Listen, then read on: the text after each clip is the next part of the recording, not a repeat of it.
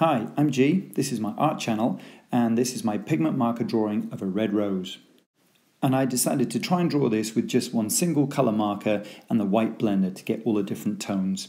So you can see me starting out in the top where I normally start out my drawings, nice and careful, and I'm getting some good colour from the magenta red shade that I'm using. Yeah, that's the second layer of tone there, and you can see it's coming out nice and dark and red, and the white blender is just blending in those colours nicely, giving me a nice sort of dark to light range of tones. So enough that I think I can just start going into the middle and I can start laying down these colours and starting to blend them.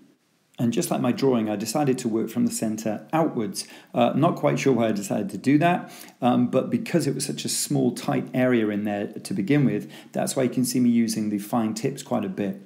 And what I was noticing was a couple of things. First of all, the magenta red shade, the more I used that fine tip, the less intense the color was getting from it. It started out really nice and dark and red, but it was getting less and less so, forcing me to layer up more and more in the shadows. And the other thing that I noticed was the white blender pen didn't appear to be blending as smoothly and as creamily as it has done in the past. It was blending in a very grainy fashion, which made it look a little bit like the clear blender works, and it wasn't giving me those kind of smooth, creamy colors. So I was faced with two problems already with the pigment markers that I was thinking, right, how do I solve these? So the first thing that I did was test the white blender pen on a piece of brown paper to see how it was working, and it came out clear. So I knew I needed to change that one out because it had run out. So I started to use the new white blender pen that I had, and you can see already as I'm beginning to blend those colors together with the white, getting a much smoother, nice creamier kind of color going on, which is exactly the way that the white blender pen should usually work. So what about my problem with the magenta red shade? Well, this was a bit easier. All I did was flip the marker around and start using the chisel tip. Because what I've found in the past is sometimes the chisel tip can be a bit darker than the fine tip. And look at that, straight away, a stronger, much more intense kind of color. And the first thing I do is pop into all those areas where I need it to be darker shadow, and I put in some of that. Now the chisel tip is quite thick, and you might be thinking, well, how can you get in those tiny little areas with it? But, you know, if you turn it on its side and you angle it a little bit, you can get some very, very fine detail work out of the chisel tip.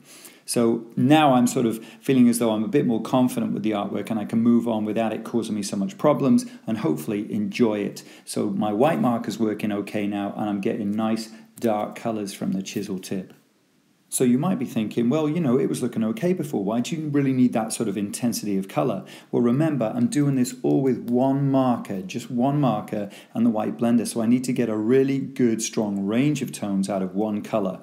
And my way of doing that is going to be to layer up the colors. You know, I would do one pass, as you can see, with white blender and also the color, and then I'll go back in with the color and put that layer on top of what I've already done and just blend in the edges. So I'm getting a much more intense kind of range of shadows to light areas, which will hopefully give me a kind of a 3D effect to the drawing. So why try and do your drawing with just one single color of marker? Well, I think it's both a challenge and also a simplification. It's a challenge because you've got to try and get all the different tones of this flower out of just one marker and the blender pen. So that is kind of a challenge. Although you could flip that and say, well, isn't that a little bit like doing a pencil drawing? You know, you're used to, with a pencil drawing, getting all these different shades of grey and, you know, doing it that way. Doesn't it make it easier?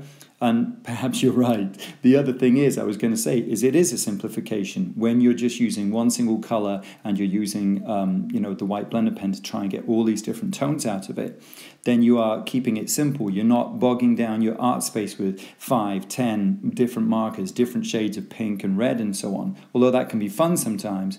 Sometimes it's fun to just keep it really simple and just have two markers in your hand.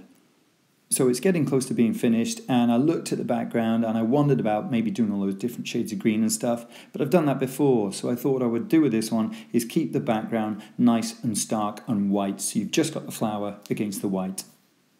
So there you go, pretty much finished, and side by side with the photo for comparison. The pigment markers really tried my patience with this one, and I was almost ready to quit. So I'm just glad to get it done. But let me know in the comments below what you think, and don't forget to subscribe, like, and share. And also, why not check out my previous video if you haven't watched it yet, which is where I drew out the actual rose before colouring. And you can check out my previous pigment marker video, which was an autumn leaf drawn in full colour, and the links for all of those videos are found below. Thanks for watching.